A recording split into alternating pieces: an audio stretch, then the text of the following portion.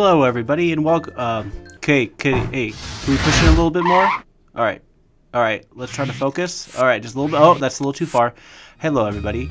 So in this video, you guys will learn how to hook up a camera to a computer. It's that simple. We'll be using Stop Motion Studio for this tutorial. First of all, this is called a USB-B, and it's the comparable size that it will fit inside the Canon Rebel T3i series. As you can see right here, you follow this line all the way up here, put it into one of the 4 slots inside the computer. Next up, you launch Stop Motion Studio Pro in your menu, double click on the top of the window to make it full screen. The next thing you do is you turn on your camera. Make sure it's set to manual.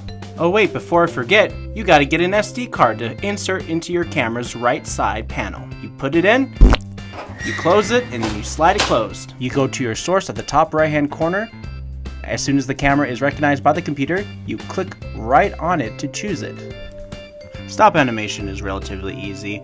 You just have to have an object on the computer screen. You move them into a certain position.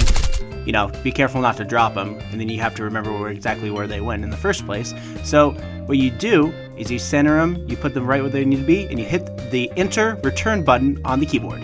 And it takes a picture. It may take a little while to load, and then it pops right up on the screen. Remember, every picture is a frame.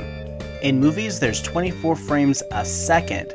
So if I made this exactly 1 minute long, it would be 1,440 pictures. So when you have your camera all hooked up, you take it over to your pre-approved station, and you're ready to go.